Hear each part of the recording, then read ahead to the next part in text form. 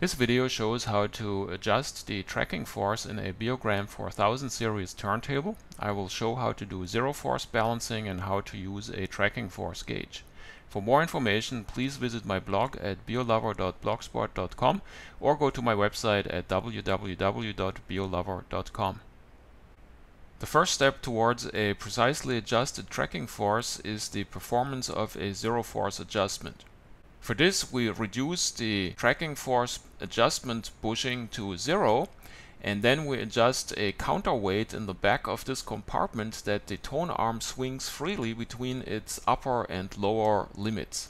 For doing this adjustment, it is a good idea to take out this top plate so the tone arm can swing freely without the cantilever hitting the top plate. The top plate can be released by pulling the cabinet forward. So here it comes out, and now gently wiggle it to the side, and then it comes off. The next step is to take the enclosure off so we can access the weight back here.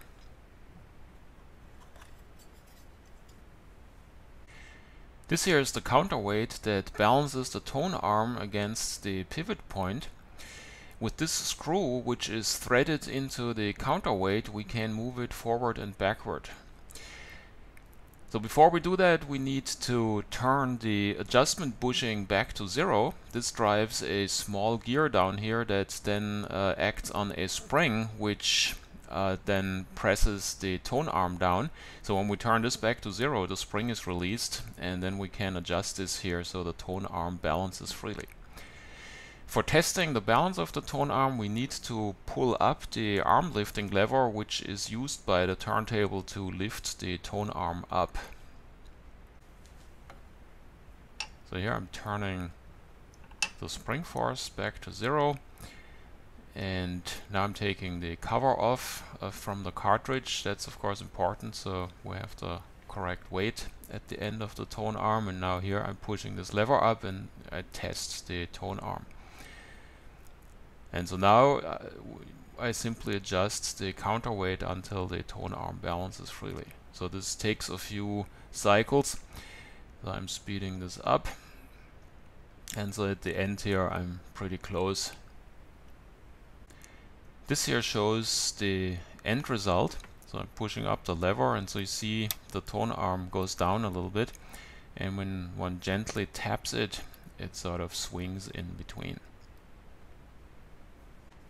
Now we can put the plate back in, and I'm a little bit reckless here because I did not put the protective cover on the cartridge. So if you do this for the first time, I would definitely recommend to do that to protect the cartridge. Okay, and now the plate is back in. Now we can put the cover back on. The important part here is that this groove lines up with this metal plate that is on the side of the assembly. So here I'm aligning it, and now I gently, while slightly wiggling, push the cover down, and so here it's seated. Now it's time to adjust the tracking force to the desired value. So I'm putting the screwdriver in here and adjust the bushing to 1.2 grams, which is the prescribed tracking force for this cartridge. And now it's time to precisely adjust the tracking force using the tracking force gauge. For this, we turn on the turntable and then use the slow queuing button to move the carriage a little bit back. And now we can put the tracking force gauge underneath the stylus. So here we see the gauge. It has the weight markings on there. This is in grams. So if we want to adjust the weight to 1.2 grams, this is the marker.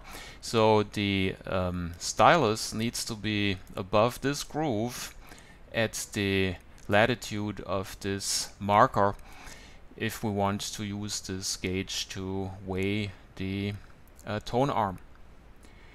So now carefully I put the gauge underneath into the right position. and once it's where I want it, I lower the tone arm onto it.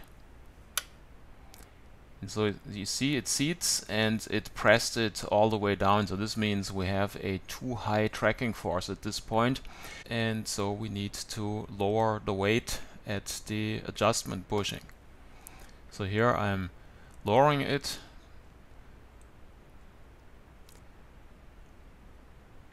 and now it's time to try this again.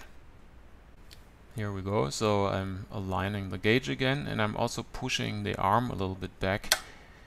The reason for that is to prevent that the tracking sensor is accidentally triggered. And so you saw here now that the balance was pushed down much less vividly than before. So this means we're pretty close to the right weight. In fact, it's pretty difficult to really get it balanced while the arm is on there. So you will find a position that is slightly too heavy and then one that's slightly too light, and then you can adjust it in between, and then you are done.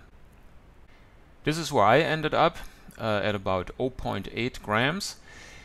Now this is not the 1.2 that I had adjusted in the beginning, so you see that this scale is not very accurate, but of course it is best to trust the measurement and simply adjust this here to get the proper tracking force. This concludes my video about adjusting the tracking force in a Beogram 4000 series turntable. Thanks for watching.